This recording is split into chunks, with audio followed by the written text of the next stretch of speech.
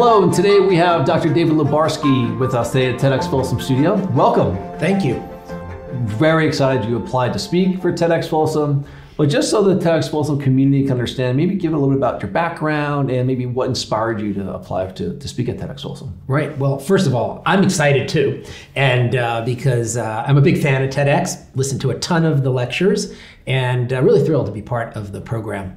My background is one of academia. I've been a practicing academic anesthesiologist for almost 35 years before I moved to Sacramento and hung that up and became primarily an administrator. But all along the way, I've sort of been or tried to be near the cutting edge of the application of digital knowledge and how one could use it to enhance patient care. And I've been doing that. First papers I published back in the early 90s, early adopter of electronic medical records and how those actually could help people deliver better care. And my journey, especially around the digital transformation of our entire healthcare system writ large, really stems from a lot of that early work. Yeah, I mean, the interoperability for an EMR across platforms is still something that has to get figured out globally and nationally as well, but that's awesome. I didn't know that about you. That's really interesting.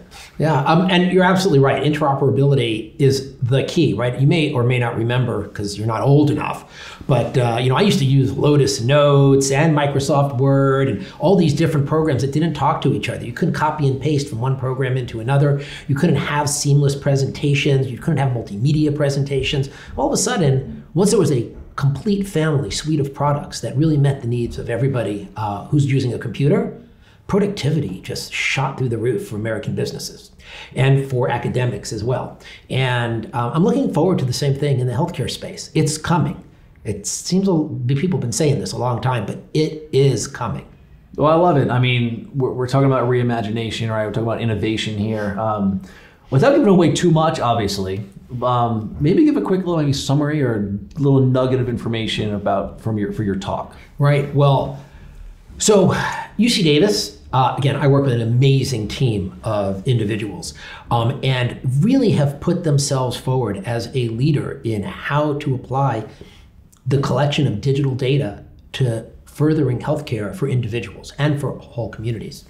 And one of the things we're going to talk about is the fact that we really haven't managed to do what everybody else has done in every other industry, which is around having the individual involved in figuring out what they want, communicating what they want, getting what they want, without ever interacting with another human being. And whether it's making flights on American Airlines or buying a comb on Amazon, you really know what you're getting just because you have the right digital support system.